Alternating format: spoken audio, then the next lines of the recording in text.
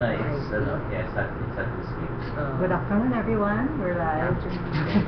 Thanks for accepting our invitation. I know you're so busy, and it's our second time with you. What will happen for the rest? Each of us will ask a question, take turns, and one follow-up question. I'll have the first question.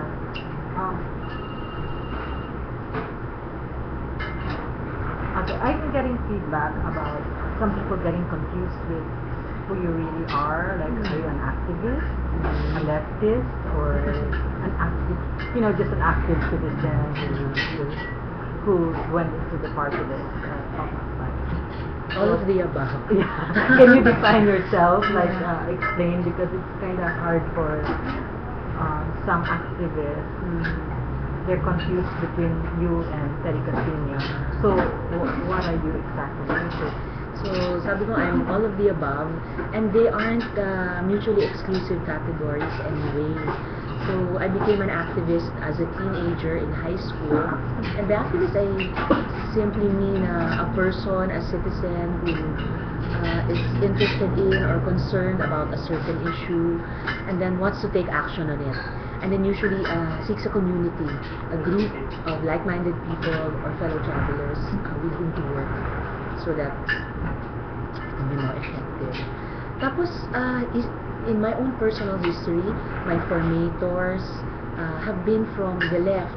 And as you were talking about earlier, the history of, or the etymology of the word left, it started after the French Revolution, where siguro nagkataon lang the I don't know, SecGen, or the one who was seating the delegates to the new French Parliament said, okay, those who want to preserve the status quo sit on the right side of the Parliament, and those who want to change things sit on the left side. And that for me is the classic and essential meaning of being from the left community, that I fight for change. And the kind of left that I am, kasi maraming klase ng left, the kind of left that I am is someone who fights for change in all peaceful and democratic ways. And then, active citizen, well, that's actually part of the parang apelyido of Akbayan, kasi the whole name is Akbayan Citizens Action Party. So, the parang ideal is active citizenship. So, kaya all of the above. And I think until I'm a lola, so habang ako'y nabubuhay, I'll always be an activist. I'm an erstwhile or sometimes politician. I'm trying to be one again, a legislator again, but always I'll be an advocate. Because they always, well, the impression I got from some of the criticisms about it is the left is more on the masa side, not that. Well, we blunt about it, they think you're social, shadow. So is that an exclusive thing for activists? I'm also an activist. I was an activist before in my UP days. So that's, I just wanted to clear that up. And you were also caught once in a demonstration? In Women's Day 2005 sa Welcome Rotonda. How come? Nag-ano kami, Women's Day program, but we were nearly stopped there. Papunta sana kami Menjola. So, syempre, hinarangan na kami sa Welcome Rotonda. This was during the time of the state of emergency of GMA. So, nagnenego pa kami to get up to at least Plaza Miranda. So, syempre, tumagal yung nego, nakabarikada yung PNP doon. And then, while we were actually already winding up the program, sa katagalan ng pagharang nila sa amin, suddenly, pumasok sila sa hanay namin. So, binasag nila. Then, dinampot ako, dinampot yung mga ibang kasama namin from the labor sector. Karamihan ng mga kasama, they loaded onto a truck, police truck. Ako, physically binuhat kasi I was really resisting going with them. I was pulling back towards my kasamas. So, binuhat ako, dinagay ako dun sa isang mobile, then tinakbo na sa Camp Carina. Was there a charge against you? No, they didn't file any charges. After several hours, finally, nung gabi, pinauwi nila kami, except for one kasama. There's a follow-up question here. Pero if I could add, kasi you had an earlier part of your question. Well, I was born a middle-class girl. I'm a middle-class girl. I grew up a martial law baby. Tapos, simula na high school, as a teenager, naging activist ako dun sa issue ng nuclear-free Philippines. So, kaya rin hindi ko na tinuloy yung pagpasok ko sa teatro kasi dito na ako nahumalingan. And both art and activism are jealous mistresses. Kulang nga yung full-time mo eh. So, ayun, Philippines, peace, nung college, nag-immersion sa mangingisda, nanatiling student activist sa college. I was part of yung protests after the Ninoy assassination, EDSA revolution. Then, nung nagtapos ako sa college, kahit na I'd become a working student as a junior, doon ako nagsimula magtrabaho sa broadcasting for a decade and a half. But after college, full-time talaga sa mass movement work. Nag-organisa ako sa mangingisda, tapos maraming taon sa peace movement, hanggang 6 na taon sa peace panel. And during those years, naging founding member ako ng Kabayan.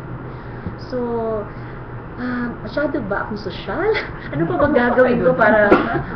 Basta ang akin is, simpleng pamumuhay at pus-pusang pagkikipaglaban. My kids and I'm a solo mom, and we live simply within my budget, within my sweldo and pension. May ligtas na. Ano pa ba? We try to eat healthily, but madalang kami kumain sa restaurant kasi mas tipid mag-home cooking. I buy clothes for my kids but not for myself. How many? I have 4. 14? Panganay ko is in college, 2 high school, 1 grade school. At binabayaran ko yung tuition nila quarterly. Kung pwede sa mode of payment monthly. Kasi 4 silang nag-aaral sama-sama. And then we have 1 vehicle, diesel. Swerte, we have our own house. Hindi kailangan umupa na. We used to rent before. But at least hindi mortgaged. Ano pa? So, ganun.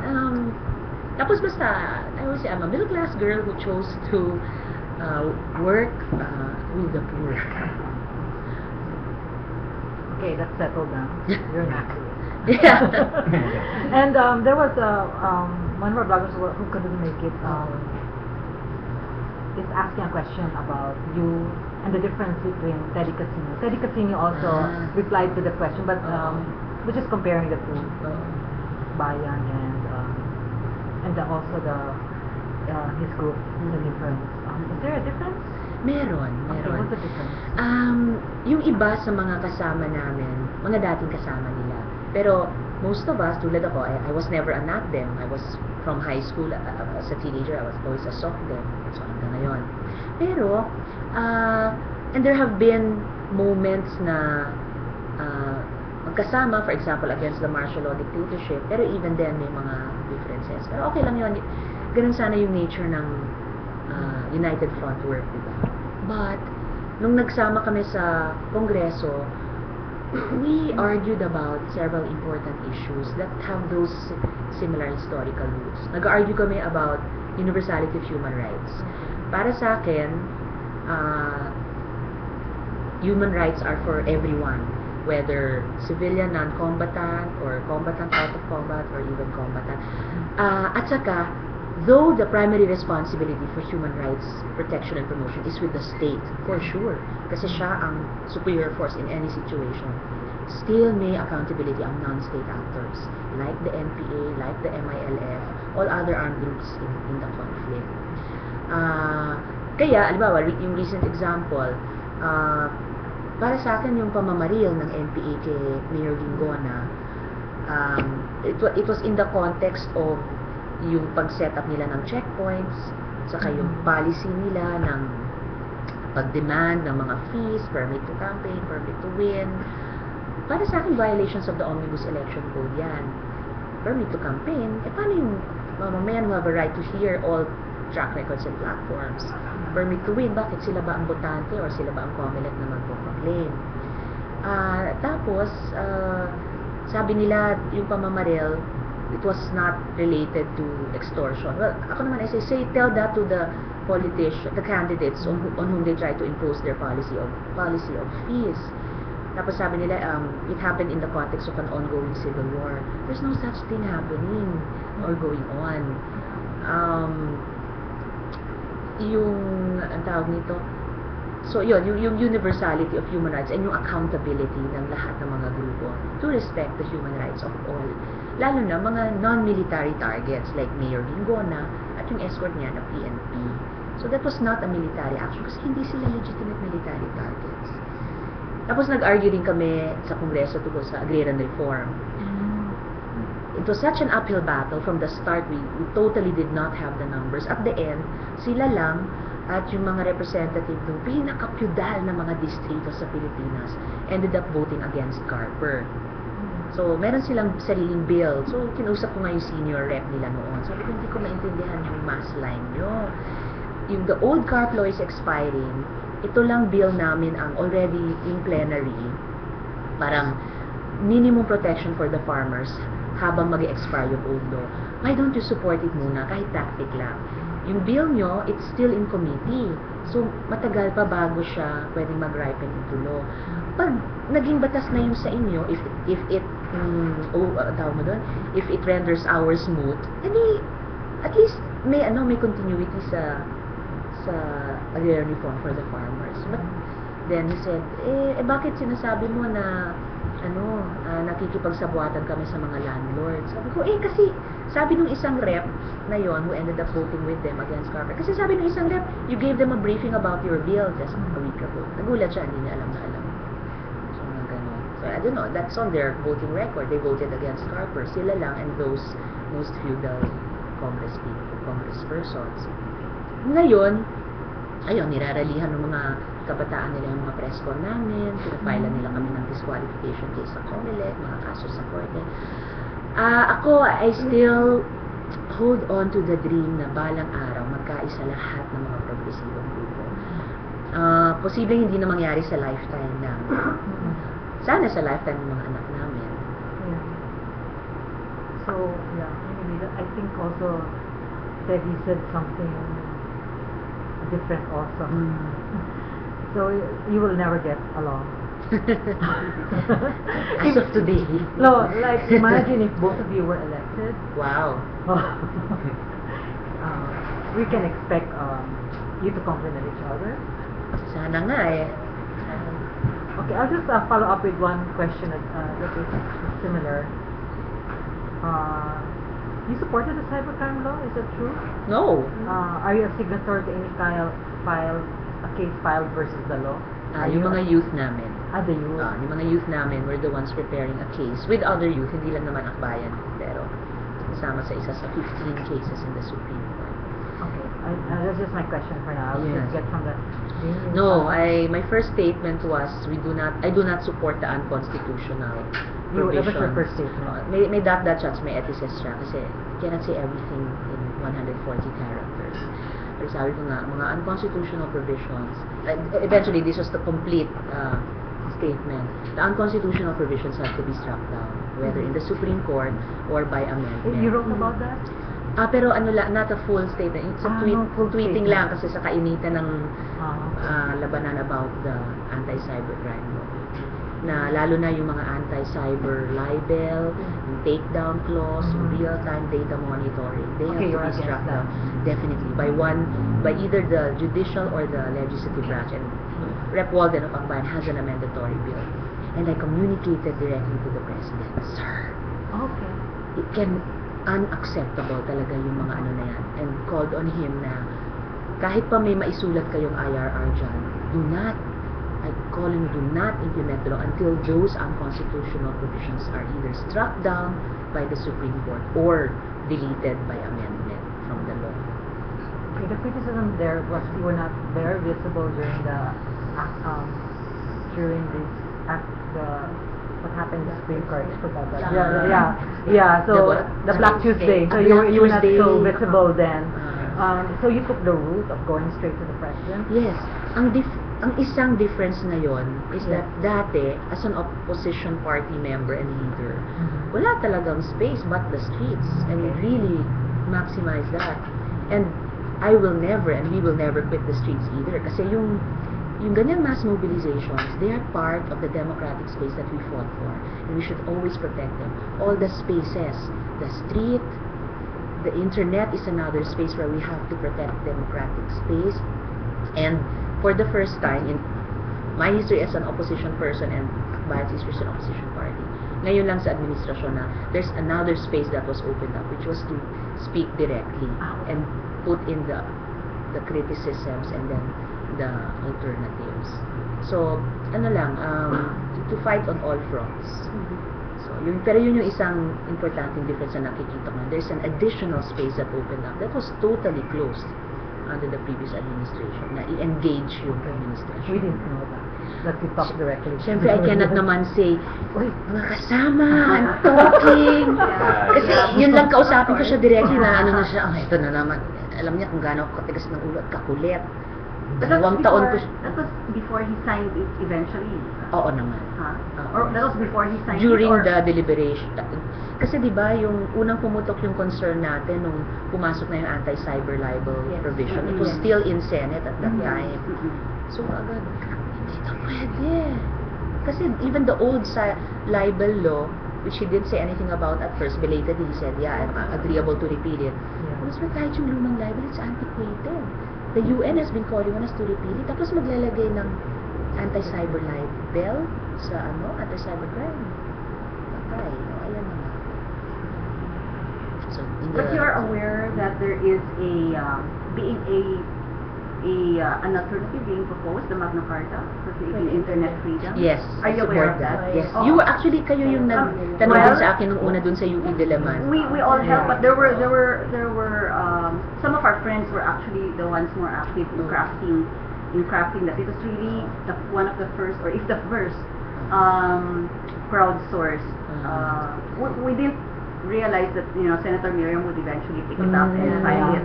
But people were really saying, if I were the one crafting the law, this is how I would do it. And it was really crowdsourced, using IT people, bloggers, netizens, parang direct democracy, lawyers, and all that who were online. And then eventually, it was presented to Senator Miriam, who had her staff look at it, they refined it, and then it was filed as a bill. If you are to be elected, is that something that you would strongly support, or what would be your view towards that kind of? In principle, I am for any legislation, including the Freedom of Information Bill, that will preserve and protect, with the force of law, yung mga international commitments na natin. And as I said earlier, yung mga karapatan that we long fought for already, in para more elementary forms like freedom of expression, freedom of the press, but we have to guarantee these same freedoms and civil liberties sa internet. So I would happy kung after working with Senator Miriam and Senator Pia on the RH law to work on this, even if she's no longer in the Senate next time, but if I'll be working there to carry on that work. Yeah. The concern of many people right now, I mean, the way some of us look at it is, it's very easy to make promises while still on the campaign trail. The situation changes drastically the moment a person, not necessarily is elected into office. We've seen, for example, the freedom of information being a priority, and then suddenly it's been shelved. He mentioned it in his press con after his first song. Yes, so there were things which were shelved which were high up in the campaign promises, no? So that is something that we also want to look at the candidates not only from what is being said, but from what is eventually going to be pushed once that person is elected into office. So I guess this is putting you on the spot. That's what I'm here for. Putting you on the spot, because that's what we want to do. That after those people are elected, we would really want to go back to what they said prior to election, what they were promising, what their advocacies were, and see kung nagtutugma. That's fair kung enough. Talagang ipupush or pang ano lang yon, yung pang... Fair enough. Kasi I also speak very frankly naman about things that I will not support. And what are those? It's also on that basis na people will decide to vote for me or not to vote for me. At yun din yung kanilang sisingilin sa akin if ever I get to work in the Senate. What, for example, would I not support? Mas marami kasi yung isusupport ko sige, support na lang muna. Halimbawa, isang isusupport ko na hindi sinusuportahan ni President Moisa ngayon, security of tenure for labor. Kasi nga, ang laganap ngayon sa Pilipinas, and not just here, but all over the world, is contractualization. Pero we have to give workers, it's not even a non-wage benefit, it's a basic right. And it's a basic social protection against yung ill effects of the current model of globalization. And then, but back to your original question also, well, better siguro than me, you could ask yung mga naging kasama ko the past 3 decades that I've been an activist, causes that I first espoused as an activist, tapos nung nagkaroon ng pagkakataon to work in the House, na itinulak ko talaga. Like, I was a student nung unang dinadraft yung unang-unang agrarian reform law way back in 1987. Tapos, talagang sinubaybayan ko yan through its 2 earlier incarnations until ilaban ko yung Carper, until it was passed into law. An early interest of mine also has been healthcare. I guess that's natural to any human being naman. And that's why, while in Congress, kahit nasa minority na ako noon, because this was post-Hello Garci, nag-opposition na kami since then, tinulak ko talaga yung cheaper medicine. So that was another big fight kasi grabe yung lobby money that the international pharma companies brought to bear on us. So uphill battle din yun nung simula until finally we passed it into law. Then RH, I never let go of that. Kahit na nung kainitan ng pagbanat ng Catholic hierarchy, all their threats about we will destroy electorally anyone who support this. But just kaya ko naman to stick things out regardless of the threatened consequences. So, ayun. Okay, I'm going to ask something that was asked on Facebook. Medyo ano to I'll just read it na lang the way it was posted. Why didn't she stick to her winning brave personality where people admired her? Singing and ganda slogan in her ads make her a weak candidate. She has it, but she needs to be careful in her campaign materials. Okay. Well, maraming salamat sa comment at saka sa payo. Yung ganda was there at the very start, magandang laban, which is for me a very Filipino expression na kunyari magtataya ka sa isang laban, tapos may dehado, pero magandang laban kasi may pinaglalaban, at saka malay natin, baka may fighting chance. So yung that's the Filippinism that was there from the very start. And then ngayon, it's more of yung paglalaban ka, aalagaan ka. So the consistent element has been the laban, the pagiging palaban. And then, well, singing, sorry ha, talagang yun ang first love ko bago pa ako naging aktivista. Nasa Sound of Music ako sa rep, and the time na Mommy brought me to that forum of Nuclear Free Philippines Coalition in summer after sophomore year high school. I was actually preparing to audition for South Pacific naman. Kaya lang, parang na-hijack ako ng activism. Hindi na ako nakabalik sa teatro. And, sorry, pag masaya ako, kumakanta talaga ako. So, I'm not shy about being Pinoy that way. Yung kultura natin, mahilig sa musika. Even though yun na minsan namin misinterpret. So, salamat naman sa pagkakataon na ipaliwanag. But yun, yung pagiging palaban, hindi na mawawala sa pagkatao ko yun. Ever since I was a kid, until I grow old, habang nabubuhay ako, ganon. And whether sa opposition or sa administration. Where do you take that trait from? Is it pagiging palaban? Yes, I mean in your family. Thanks for asking. May kwento yan eh. In 65, before I was born, ang mga magulang ko, like many middle class people at that time, sabi nila, they voted for Marcos. Kasi akala nila alternative siya sa presidente noon. Pero by 1969, parang nakikita na nila yung mga pagpaglabag sa karapatan, yung mga korupsyon. So, nanlamig na sila sa kanya. They didn't vote for him again in 69. Nung binagsak yung martial law 1972, I was 6. Tapos, I remember talaga, very visual at saka auditory memories ko. We would gather for family reunions sa bahay ng isang tito namin. Pag maabot na kami ng curfew doon, so syempre sleepover na. Masaya kami, mga magpipisa kasi we could sleep together. But we would look over the balcony nung bahay ng tito ko to the dining table below. Tapos yung lazy Susan paikot-ikot, ganyan, kanan, kaliwa, passing food. Nag-uusap yung mga tito at tita namin. And over the years during martial law, nag-iba talaga ang tenor ng conversation sa table. Naging disapproving, naging galit, naging takot. So talagang nag-shift to opposition feeling yung family namin. And my first mobilization, yung 1978 noise barrage, laban. Sina Ninoy Aquino were running from prison. Doon lang sa garden namin sa likod, Patya, Pats and Pans, and Dokshansi. And then yun, si Mami din ang nagdala sa akin sa forum ng Nuclear Free Philippines Coalition. Nakita ko doon yung Tres Marias noon, si Nini Quezon Atansenia, Sister Mary John Manansan, Mary Concepcion Bautista. So, it really started with my family. Tapos sa school, lalo na high school and then hanggang college, I was so lucky. Ang dami kong mentors na mga aktivista din in their own time na hinubog ako inside the classroom at saka sa mga extracurricular activities.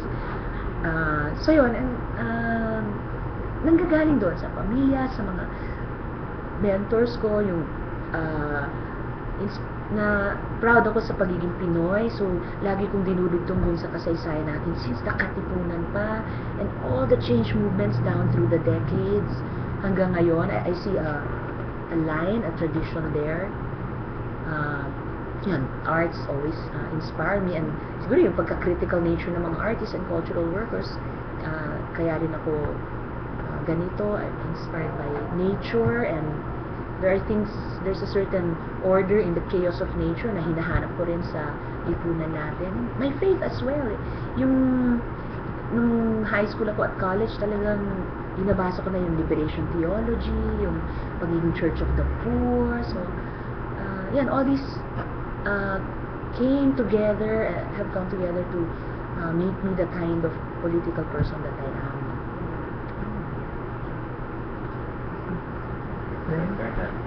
I was going to, first of all, I can attest to the singing. I was actually at the Hontiveros family event. Talaga? That is because I know one of your relatives. Si Maan. Si Peyan, actually. Si Peyan. Where they all sang. So it's not just Mrs. Hontiveros who sings in the family, apparently. And there's Father Eddie Hontiveros. Yes, that. Oh, the composer, yeah. Oh my goodness. Anyway. I wanted to ask, because you mentioned earlier, you do have a privileged position.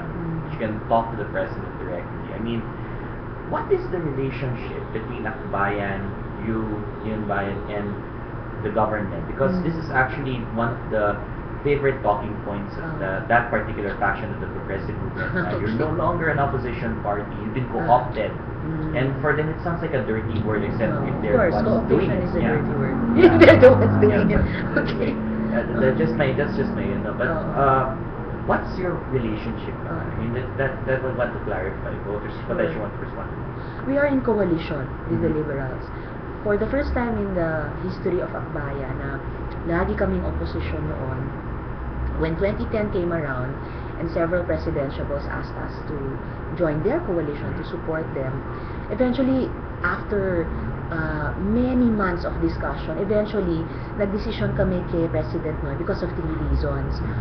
Una, marami kaming positive legislative experiences kasama niya at ng mga liberal sa House, and then even when he moved on to the Senate. So, lalo na sa mga usapin ng fiscal reform, security sector reform na mga passions niya, yung mga congressional inquiries, lalo na when he was chair of the Human Rights Committee of the House, kahit nung ang inimbestiga ay yung Hacienda Luisita Massacre, na nag-inhibit siya, pero he directed his committee secretariat to really push through with the hearings even on site sa Hacienda. At talagang ginawa nila per his instructions. Nung magkakasama kami sa House, ilan kami sa masipag na magdebate sa budget taon-taon, kahit hanggang madaling araw na. And we shared many experiences of fighting what we were sure were losing causes, pero just to make it of record lang, lalo na yung mga early impeachment complaints against GMA. Tapos pangalawa, at that time, siya yung presidentiable na pinakami at least minimum reform agenda na we could support. At saka we could stand beside him to fight for it. Mga minimum agenda ng expanding civil and political liberties, mga minimum agenda ng modernizing yung mga institusyon sa gobyerno at saka sa ating lipunan na Para sa amin, sa Akbayan na democratic left, stepping stones, necessary stepping stones towards longer term, more strategic reforms. And then last but not the least, at that time, siya yung presidentiable na para sa amin, least likely to, speaking of cooptation, least likely to enter into an accommodation with GMA. Tansya namin sa kanya, siya yung pinaka-sisingilin yung accountabilities for allegations of abuse, of corruption.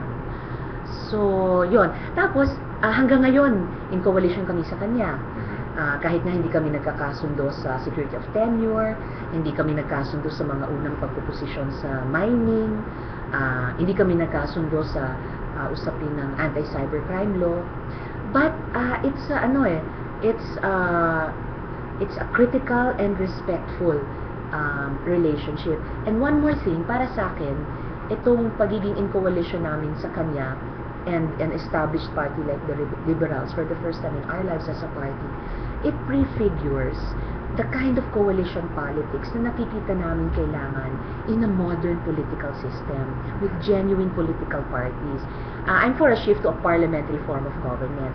Para dyan, you have to have real and strong parties na capable of forming governments together or dissolving kapag may differences in principle talaga. So, para sa akin, itong pag-coalition namin sa kanila with all its imperfections and inadequacies, it's a real practice for coalition politics in the future. So, my follow-up question would then be, since you've already indicated that you would support the shift in government, will there be, is that by and backing any proposal in the next Congress to convene a constitutional review body or convention? This is a demand that's not just being made by left-wing people, but people who are also on the center or on the right. It's not yet a priority for us right now, but it's in our party platform. And I don't think it's probable na magbubukas din dyan si President Noy anytime soon. Baka meron siyang at least sentimental attachment to the current constitution kasi Cory constitution. Pero I don't think that it's impossible na towards the end of his term at least mag-initiate siya ng process ng public consultations. Kasi hindi rin lang naman cosmetic, automatic shift ang constitutional reform. You have to generate those requirements na. And one way to do that is just to get the public conversation going. Kailangan ba ito? Ano yung mode? Ano talaga yung isa subject to amendment? Ano yung outcome na gusto natin? At saka, I'm not for wholesale amendment of the Constitution. Yun lang that would strengthen our democracy, like a shift of parliamentary form. Halimbawa, against ako na palitan yung 60-40 provision on national economy and patrimony. That should stay forever to protect yung priority rights ng mga Pilipino dito sa ating bansa kumpara sa mga dayuhan. We're already skirting it through laws like the Philippine Mining Act of 1995, for example. So my final question then, this is with regard to that the Constitution 60-40. I know there are some people who want to see it out because they believe that the problem is that in a globalizing world, if you need to shape things up, you need to bring in the kind of foreign competition that will force Filipinos to adopt more global standards, more more disciplined working methods, so on and so forth. What would you say to those objectors in particular? To achieve the global benchmarks at para maging mas competitive tayo sa mga ugali natin, it's not just amending that kind of a constitutional provision na daan papunta ron. In this globalized world, in fact, the most industrialized countries who in the Philippines may be allied with yung mga ganong interest na i-delete na lang yung constitutional provision na yan, in their own home countries, they have the same constitutional standards. Binibigyan din nila ng pangunahing prioridad at protection yung sarili nilang mga kababayan. So, it's unfair for them and it's foolish for us to bow to demands to dilute yung minimum 60% ownership and equity for Filipinos just because they say that's the way to bring in foreign direct investments. In fact, kahit sa mga pag-aaral ng business community, it's not the constitutional limitation on, say, land ownership na sagka sa pagpasok ng mas marami at quality foreign direct investments. Ang pinaka-importante sa kanila for there to be a predictable policy environment na yung mga batas governing business and commerce in the country and global trade mas maayos and applied equally to all. So, equal application of the law to all. So Pag ganyan, kaya nilang magnegosyo at kaya nilang kumita. This is the way they do in their home countries. So your concern is more that if you were elected, you will make sure that these legal protections apply equally rather Yes. than selective. And the constitutional provision has to stay in perpetuity. It's even without a political lens, it just makes common sense. You take care of your household first, then you can be a good neighbor in your community. What do you think? My question is, we all know that we are one of the principal issues for women empowerment, say for example reproductive health. And last year, UN encourages the Philippines and other Asian countries to decriminalize prostitution. Do you think Philippines is ready for that, and decriminalization of prostitution does empower women? Well, I have to confess na hindi ko pa nabasa yung primary text nung issuance na yan ng UN. Pero, what I can say in response is, ang tinutulak ko is an anti-prostitution bill. Kahit sa mga prostituted women all over the world, there are at least two schools of thought about paano mas magiging rights-based yung pagtrato ng gobyerno at ng lipunan sa kanila. There are mga kabaro ko, prostituted women in the Netherlands, for example. Sa kanila, prostitution is work. So, ang rights-based approach nila ay protect their rights as working people. Kaya importante yung lisensyado sila. City Hall will give them quality healthcare, check-ups, yung mga contraceptive supplies, tapos ipopolice ng maayos yung neighborhood nila para they won't be subject to sexual abuse, etc. Dito naman sa Pilipinas, and the community of prostituted women and prostitution survivors whom I work with and Akbayan works with, ang kanila naman is, they want an alternative. At yun yung nakapaloob sa anti-prostitution bill na ito, which has two main components. One is, ilipat yung criminal liability, which till now is borne almost solely by the prostituted woman. Lipat dun sa mga talagang kumikita sa industriya ng prostitution.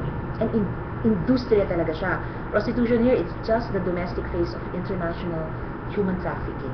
Human trafficking is the international expression of prostitution here. So, ilipat dun sa mga establishment owners, sa mga bugaw, sa mga customers, sa mga errant law enforcers who, when they pick up a prostituted woman on the street, sabi na, anti-vagrancy law, and then, kokotongin nila, or some of them they even rape her, ganon. And then, pangalawa, bigyan ng alternative livelihood at saka counseling therapy yung mga prostituted women and prostitution survivors para maka-transition to a life that is optimal for them. So, whether the UN was calling for legalization of prostitution, and kung legalization ala sa Netherlands, that's not what I would support. It's not that I oppose rights of working women working in that industry in that country, but ang talagang preference ng mga prostituted women dito ay mas yung tanggalin sa kanila yung criminalization at ilagay dun sa mga talagang nagsasagawa nito and give them alternatives. Second question po, sa RH law, introduced yung sex education. The continuous argument coming from anti-RH people is that it encourages premarital sex for teenagers. How will the law assure that engagement of premarital sex would not be rampant? Well, actually, nobody needs to encourage young people to be interested in sex. It's natural. And in fact, it's normal. It's one of the positive aspects of being human. If we believe in God, that's one way that He created us. Parang, sabi nga nila, everything in the universe is sexed. Everything is attracted to each other. That's why we don't fall apart in some black hole in the cosmos. So, ang tawag nito, and the premise of age-appropriate adolescent RH and sexuality education is to give young people the correct information and form them in a positive way so that they will recognize this powerful energy aspect of their humanity and use it responsibly, use it to become happy, and when the right time comes, to establish their own families. Kahit wala pa nga yung RH law, problema na natin ang teenage pregnancy, teenage abortion, teenage STDs, including HIV and AIDS. Among the original, sorry, ang kulit ko, I said this when we were together sa UP, but it's true there, sabi nila of the original ASEAN 6, tayo na lang ang mataas pa rin ng incidence of teenage pregnancy. Everybody else in our home region has brought it down. And one key instrument has been sex education. So how to assure na this will not make all these problems more rampant? Evidence, research. All the countries that instituted sex education of this mode have seen the rising of the average age of sexual initiation. So, pinagpapaliban. Kasi part ng ABC sa sex ed, is abstinence pa rin. Pero kung sexually active na, be faithful, be monogamous, wag multiple partners. Kasi then yung geometrically multiply the problems. Pangatlo, C, if you're sexually active young person, use contraceptives or condoms. So, ayun, the research shows na ganun yung mga public good na lumalabas sa sex education. Later sexual initiation, fewer teenage pregnancies, fewer teenage STDs. Last po. Sige po. You're part of Team Pinoy. How can you ensure that you are independent writer and Even before, nagdi-disagree kahit kay President Noy at alam niya yan, 2 taon ko siya kinulit about the RH law. Mas matagal ko siyang kinulit about kasi ang Luisita.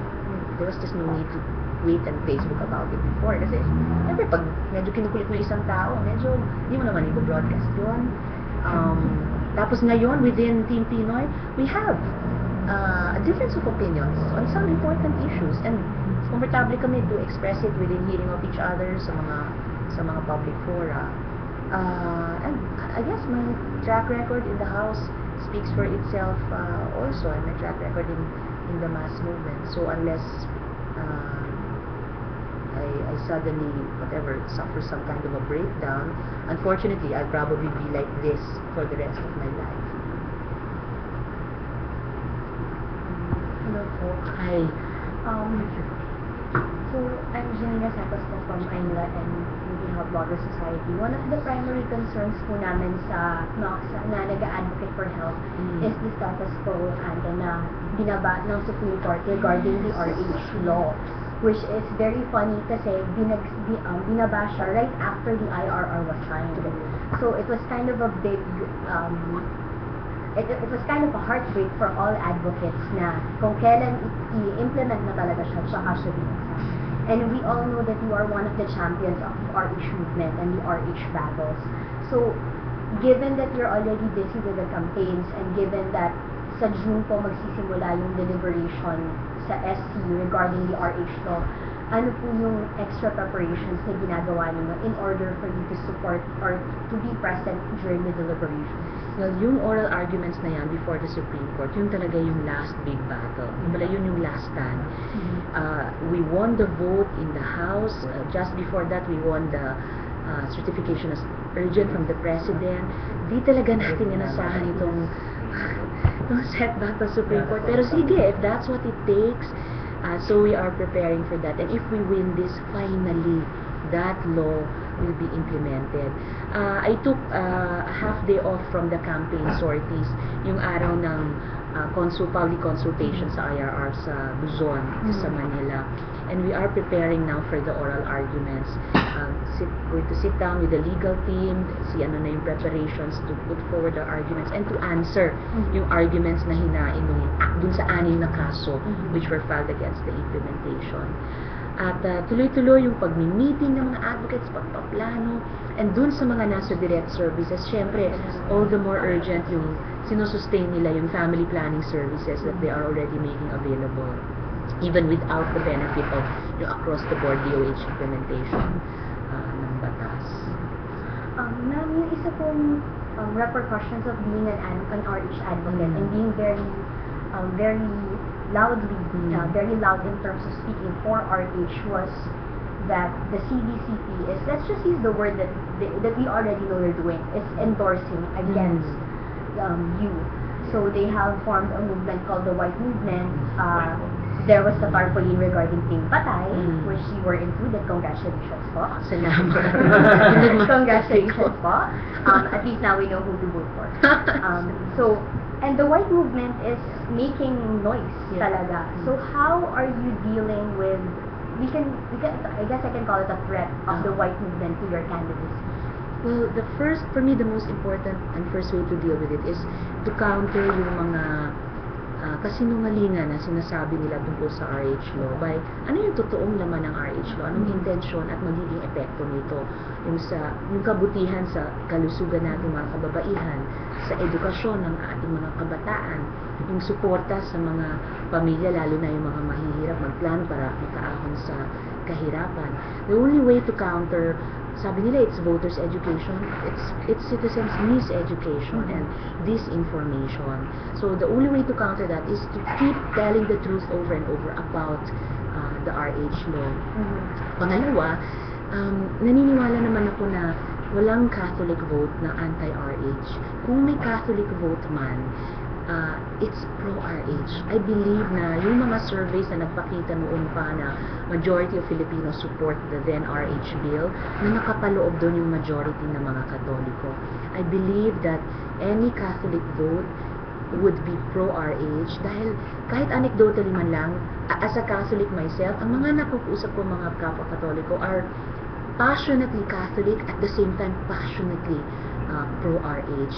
And I believe na yung mga survey results noon tungkol sa then RH bill, masasalamin din sa election results on May 13. Ma'am, a final question. Another issue for women nowadays, actually not just for women but for married couples, is the divorce law na final na po, I believe, sa Congress. Meron po, after the RH law has been signed by the President, naglabas po ng statement si Mr. Lasharda that the Pinoy administration will not support divorce. And as far as I know, ma'am, you are pro-divorce law.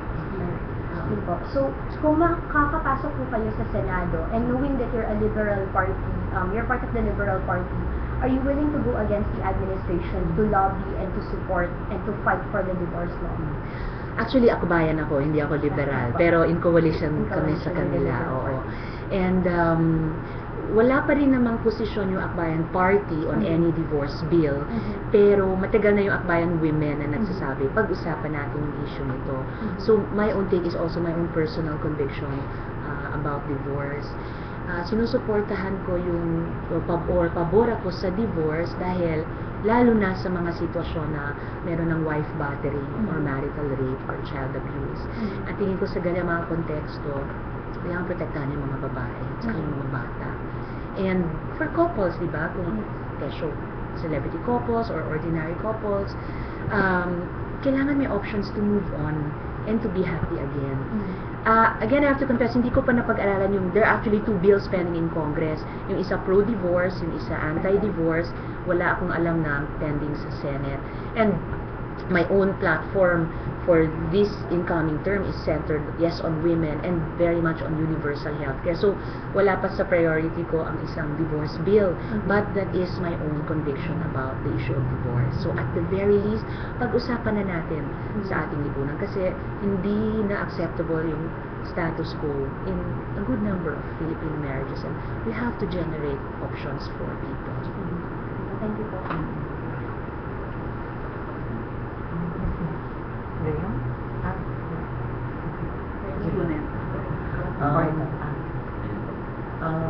Kasi po, nung last mano-mano baby ko, there din po eh. Okay. I wanted to ask this question po.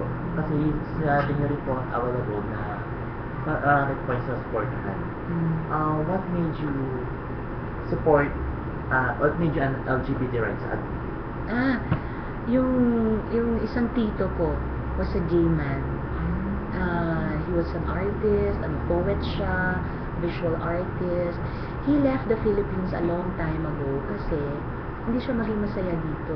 He had to go away para lang magkaroon ng space to be who he really was. Tapos, nagkasakit siya sa States. He died there alone. Sinundo pa siya ng mom ko. She brought his ashes home. And as I was growing up, hanggang ngayon, dumami yung mga kaibigan ko na gay or lesbian, later bisexuals, transgenders, and just the whole range of different ways of being human. So, kaya pinaprioritize ko yung anti-discrimination bill kasi kung rights-based approach tayo, ayaw natin ng second-class anybody, second-class citizens, second-class relationships. Para sa akin, if I believe in human rights, just as therefore I believe in women's rights, then I also believe in LGBT rights. And for me, in fact, everything that I believe in and I fight for and I love, it stems first and foremost from being a woman. And parang ang naisip ko kasi, yun yung unang inaalam sa tao pag pinanganak tayo, di ba? Babae ba, lalaki, yung baby. And everything stems from there. So, yung expression natin of who we are, who we love, is part of being human. It's the most basic thing that we have to cherish.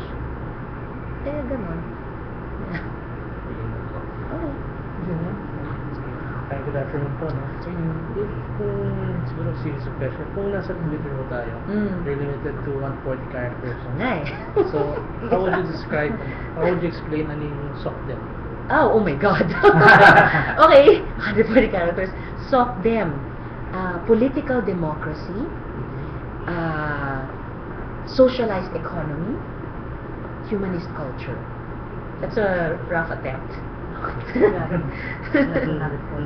That's more than 140. No. Hindi pa naman. Sige. And ecology. Ecology. And feminism. Ayan. Kasya to sa ano. Fashion pa. Yung sa yung sa ecology mo, you're also against, you're part of the anti-nuclear movement. Yes. So, are you still a part of the, do you still believe na we shouldn't have nuclear power here in the Philippines? Dapat forever mothballed ang Bataan Nuclear Power Plant. Kung may magmatigas ng ulo pa, tignan lang nila yung mga industrialized and nuclear-powered nations of the world. Paatras sila sa nuclear energy. Even by legislation sa Germany, sa iba pang mga bansa, paatras sa nuclear energy. At saan sila umaatras? Sa renewable energy. Yan yung sustainable. Yan yung mas environmentally friendly. Yan yung may clear path away from dependence on fossil fuels.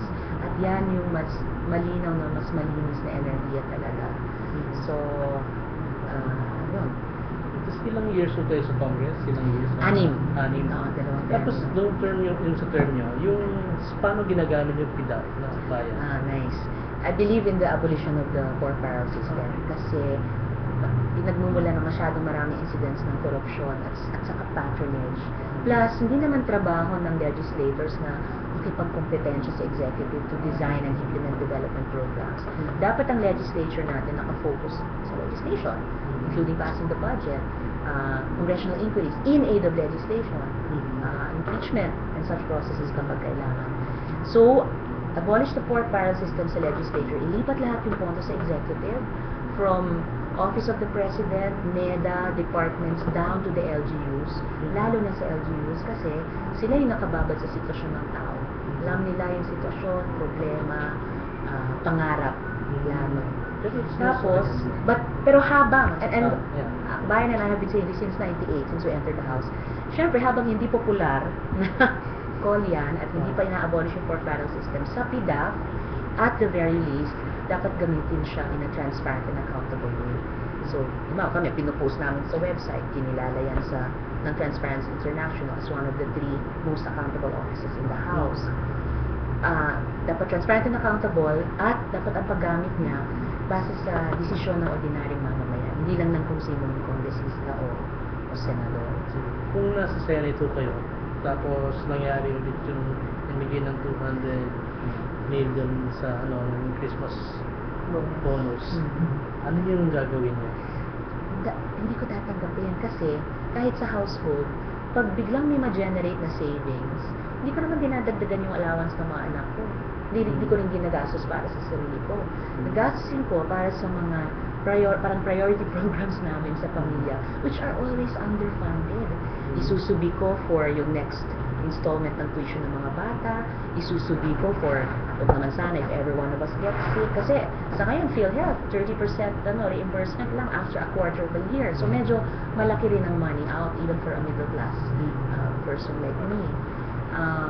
So, kung may mangyaring ganyan ulit sitwasyon sa Senado, and if I'm working there, hindi ko talaga tatanggapin. They should have given it back to the general fund. They should have reverted it back to the general fund through DBM para gastusin lalo na sa mga social services at sa mga social reform programs. Dagdagan nila ng funding ang 4Ps. Tapos okay, matagal-tagal na rin kayong nakinig ng campaign, saka nakikita nyo ba at this moment, it's more of, lalo na sa national or even sa local, it's more of personality politics now, rather than party or political stance. Question ko doon, hindi ba kayo una nahihirapan? Pangalawa, ano yung pwedeng gawin in terms of legislature para maayos to? Mahirap talaga. Uphill battle pa rin. Although just like the RH bill at the start, mahirap talagang bakahin yung, may mga efforts naman earnest efforts to make politics more platform and track records based. Pero syempre magbago yung kultura natin at yung sistema. So talagang mabigat na dalahin yung popularity, name recall, lalo na ang daming, mas masikip ang field ngayon ang daming incumbent re-electionist, dating bumabalik, kamag-anak ng incumbent, so mahirap talaga kung hindi naman pamilyar yung apelido mo. What can we do legislatively? Siguro yung tuloy-tuloy na electoral reforms is one clear track na binuksan na natin. Nagsimula na sa party list law, nasundan ng election automation. Ngayon, bagamat medyo binigo ng Supreme Court ruling, may efforts in the right direction ng COMELEC regarding campaign finance reform. Yung pinag-usapan natin kanina na development of political party system, yun ang pinaka makapangyarihan talaga to break this personalistic politics and make our political system more modern, more responsive. Legislatively, ayun, dapat bills to support further electoral reforms. And generally, yung conduct ng mga legislators natin, sana mas maging party-based din. Mas meron talagang party discipline. Yun. So, tapos yan, minamonitor nyo yung mga survey results. Syempre. Ngayon, yung kasi we're nearing the last few days of the election. Tapos na-notice ko rin na mas nagiging intense yung fighting for yung mga slots. At also, nangyayari, minsan nagiging personal na yung mga attacks. So, how do you feel about this? And are you prepared for, let's say, things getting personal? They've been personal for a long. I've been called the worst things sa mga dating laban na. So yeah, I'm prepared for that. Diba, sabi nila, if you're reverse saying yung, if you're in the kitchen, then you better be able to take the heat. At the same time, hindi naman pwedeng tanggapin na this is the best scenario forever. Kaya importante ituloy yung mga electoral reforms. And then, kasi habang sinusulong din natin yung electoral reforms, mas may parang enabling environment na magbago din yung political culture natin. Sometimes as difficult as those political and especially economic changes are, minsan pinakamahirap yung cultural change. Pero pag yun yung nagawa natin, then it somehow makes those other changes a little less difficult and it consolidates them. Pag may political change or may economic change at talagang inuun ng mamamayan kasi nagbago yung kamalayan natin, that change can stick talaga for the future. So, sorry, I lost my train of thought. Medyo biglang na sinunod ako. So, personality. Sorry? Yung personality. Yung personality. Personalan as you Yeah. campaign. Ayun. So, I've been there for years. Kahit nung activist ako before I became a politician, grabe rin yung mga polemics, ganyan. But, I guess that's part of it. I just have to keep trying to raise the level, and not just to tell yung mga katunggal pero to remind ourselves also na okay, let's keep it on this level. Hindi personalan, issues, track record, platform always. Do you shield children from it? Hindi na, I can't, they're big na meron akong 20-year-old, saka 2 teenager. Kahit yung bunso ko na 11, minsan siya pa yung mag-update sa akin, Mama, I heard on the radio na ganito, ganyan. And they're very opinionated. So, wala namang totoong shielding eh. Kasi parang very porous yung boundaries between home and society. And in a way, that's the healthy way. Parang ang role lang ng mga magulang and other elders and mentors is to help the young person understand, huwag ma-overwhelm, at tapos to develop their own values na to engage the world. Kasi ano ko, sa mga, let's say, yung mga tao nag-work sa office, yung tao nag-ano, or even yung mga self-employed. So what will, Miss Risa Hontiveros bring to the Senate for them?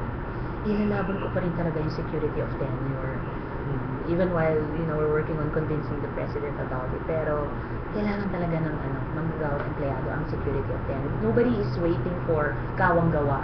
People just want a chance to work para makatanggap ng sweldo o sahod para buhayin ng makatao ng pamilya. So, that's for people working in the offices. Ano yung pangalawang? Self-employed. And then, yung mga self-employed. Then, never to forget the women. Ngayon na umaarangkado yung ekonomiya, parang rockstar yung Philippine economy in Asia. But we still have to do a lot of the equity part of the work. Let women not be forgotten, including solo moms like me. I think government could give a lot more support to women, including solo mothers, sa usapin ng trabaho at saka hanap buhay, negosyo, lalo sa mga SMEs. And to add, kaya importante yung security of tenure kasi all over the world, hindi lang dito sa Pilipinas, nahihirapan talaga to sustain unions, labor movement. Ang bigat ng kalaban talaga. So, we have to provide minimum protections for working people na to be able to work and to enjoy the rights and benefits due them under the law. So, isa yung security of tenure. Then, dapat kasama lahat ng working people, including women, dun sa mga PhilHealth, SSS or GSIS, etc. etc. Social protection. Thank you. Yes po. Sorry. Okay, sorry. Sige. Pwede ba akong, Ma'am, may I go to the bathroom? Or are we tuloy-tuloy ba tayo? process. Okay. Yeah.